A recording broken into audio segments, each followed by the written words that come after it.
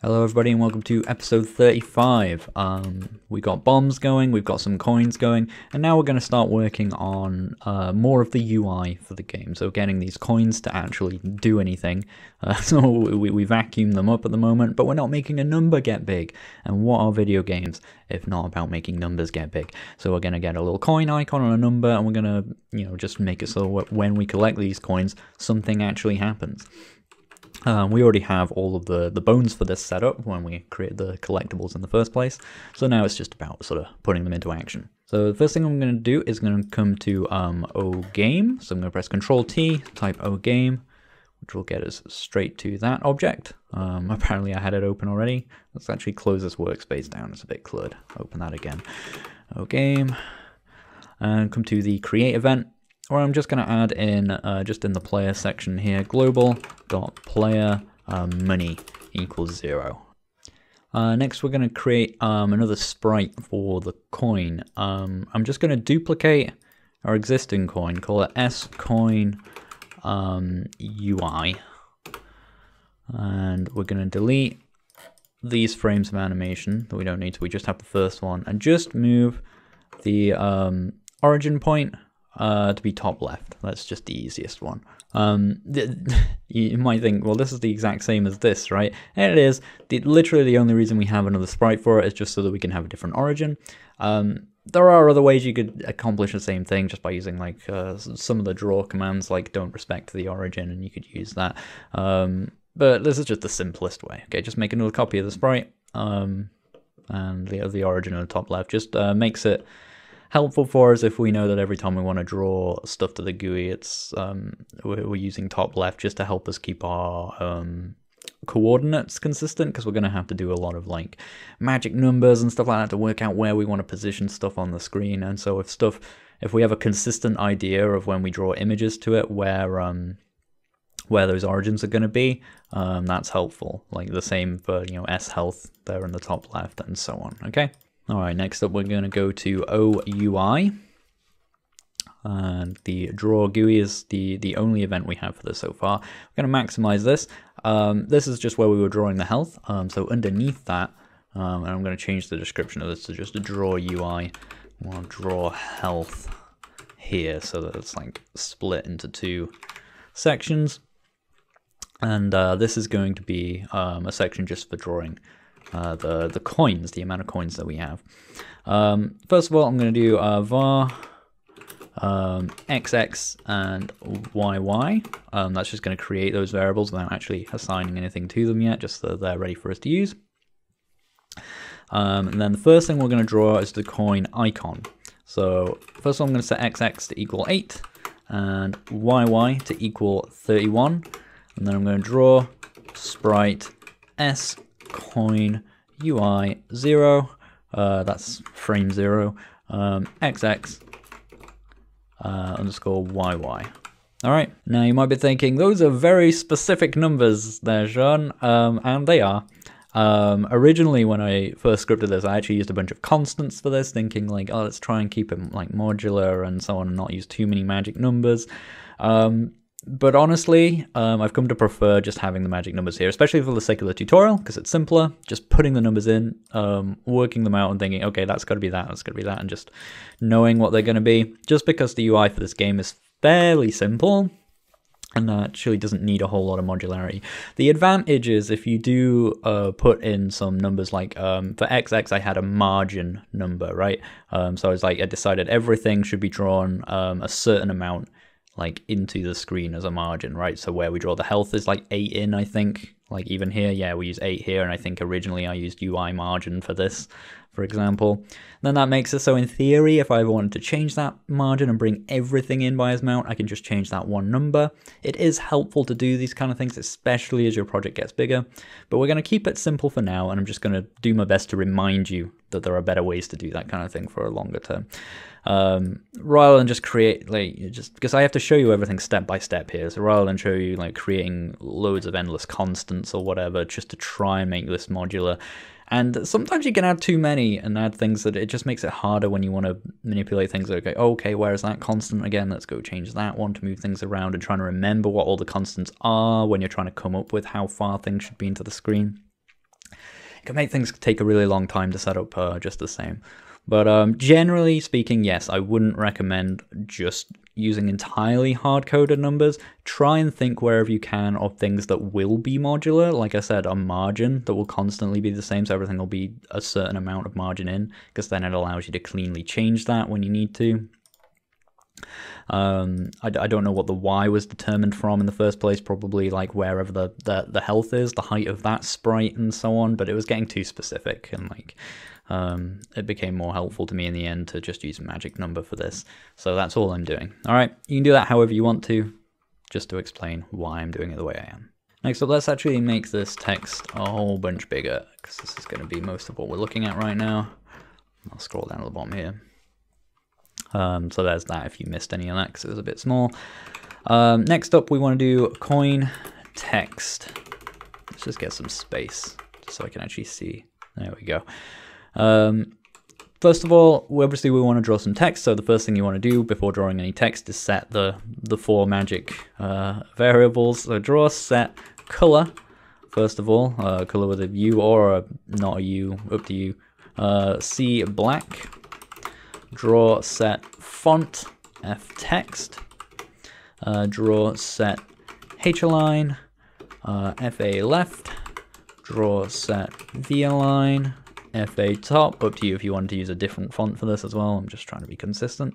Not est, set. Okay, and now I probably recommended this before, but I can't remember if I did.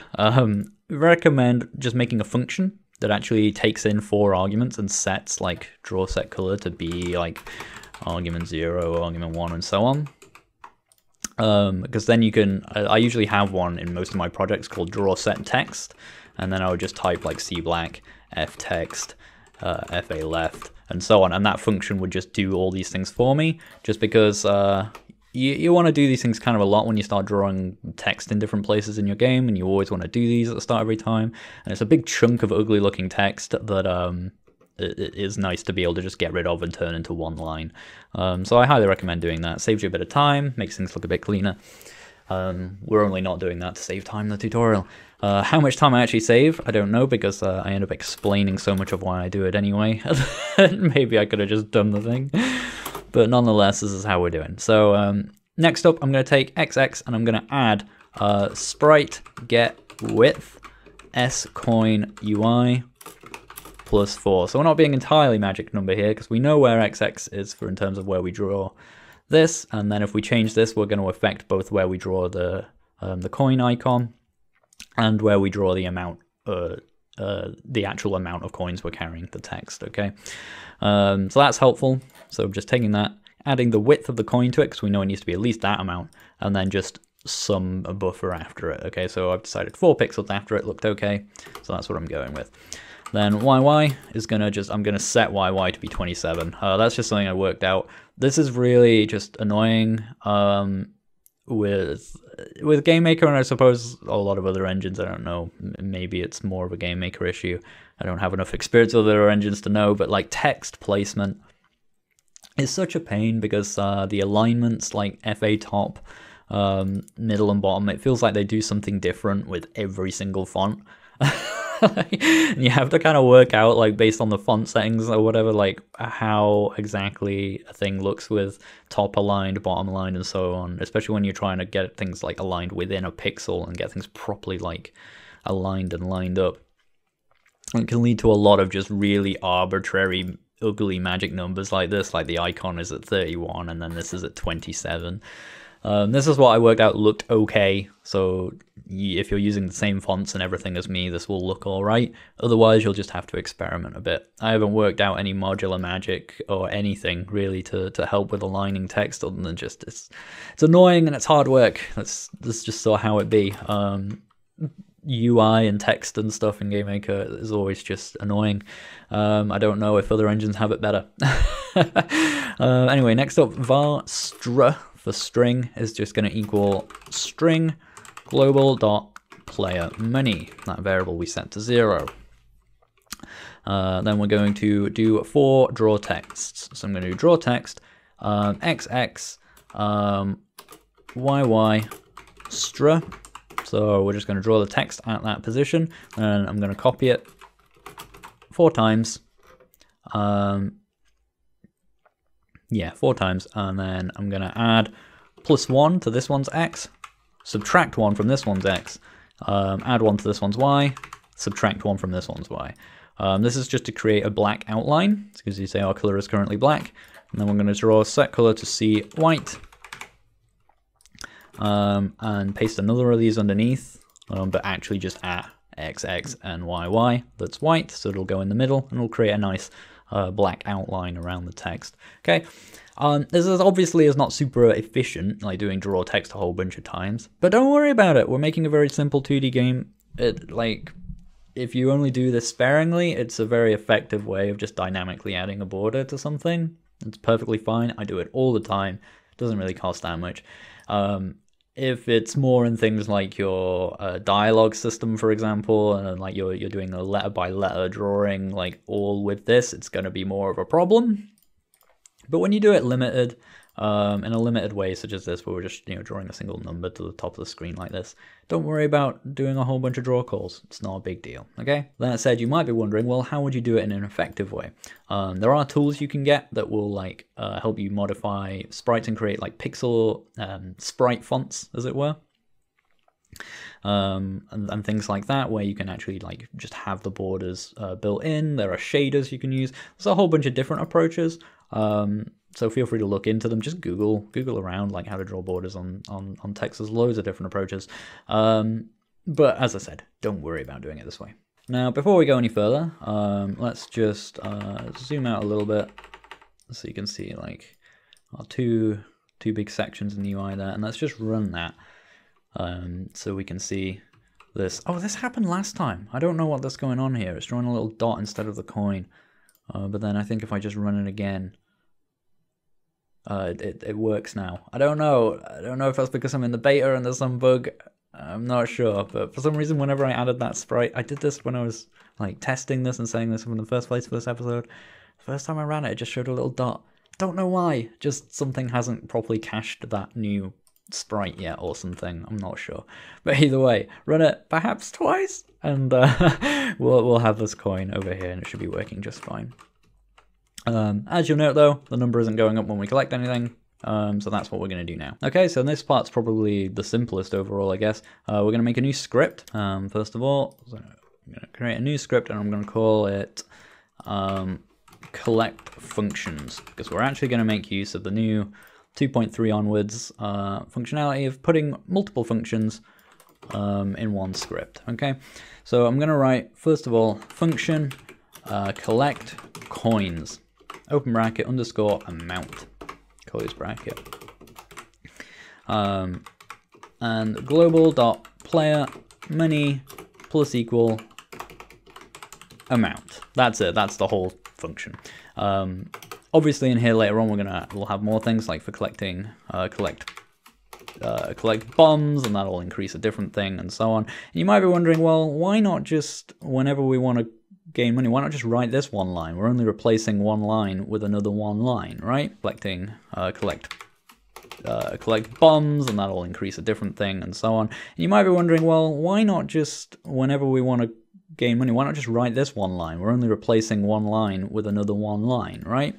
And the reason we do it is just essentially building for the future, because say we wanted anything else to happen when we collected coins, which is very reasonable. Maybe you want I don't know, some sort of magic flash to happen or something like that, or the coin in the top left maybe like does a little bounce or grows or something, or you play a sound effect, or I don't know, anything else you want to happen in your game every single time you get money. We can now do it in this function, just like underneath here, and it will happen every time that we've called this throughout the game. Okay, that's why we do it. Otherwise, we'd have to go through every place where we added this and add extra stuff. Okay, that's why. Sorry if that's really obvious. I just thought it was, some people might think it's one line for one line. What are we saving? But that's what we're saving. Okay. Last of all, we just need to make this function actually get called. So just a quick reminder, since we did a whole episode on bombs, which might have distracted you a bit. And it was a while ago. I know it's taking time between some of these episodes. But if we come back to our collectible, you remember how they work.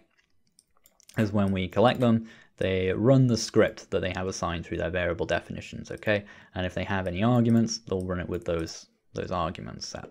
So all we have to do is go to ocoin, go to variable definitions, come to the bottom here, where we have collect script and collect script arg. We'll just toggle those as editable, and in collect script we'll write collect coins, which is the name of the function inside collect functions, and collect script arg will be 1, so we'll get 1 coin per coin we pick up. All right, run that now.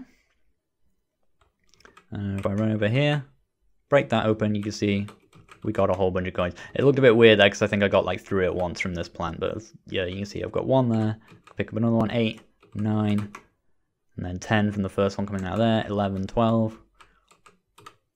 We can just scoop up all these, and you can see that's just building up over time now.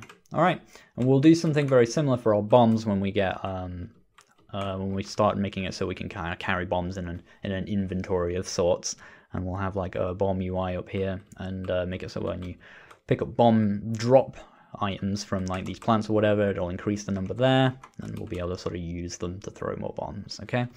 But it all works the same way. Again, just keeping everything really modular, because it'll just make things faster and faster as we go. That's everything for this episode. Thank you all for watching, and I'll catch you all next time. A shout out in particular, and in no particular order, to the following: Max M, Raildor, Bowser the Dog, Shaunathan, James Grimley, Robert Churches, Daka Dondigo, Bertie T, Relentless Rex, Jason, Darkrider0318, Rupinder, Rene Dam, Samir Nyaliggaglow, Yoram Pater, Cabbage Pants Figgy, Kaiser Ho, Reva, Verpaleon, Andrew Gilbert, Jason Welch, Phil Keen, Vacants, Jordan Hake, John C, Feral Princess, Arctics, Rachel Stewart, It's Matt Poor, Stephen Chenier, John Kenai, Michael Kolich, Julian Cropley, James Ballard, Elizabeth and Landon Brown, Harvig, Tranquil, Jake Rumsey, Darth Wolf, Isaac Miller, Gary, Sean Parl, Eric Santana, Adrian.exe, Josh Furbin, Mankind1, JD O'Dear, Patrick Scheist, Jiminy Whippets, Timothy Hare, Blunt BSC, Troy Nall, and Adrian. Thank you all so much for your support, and thank you for watching. I'll catch you all next time.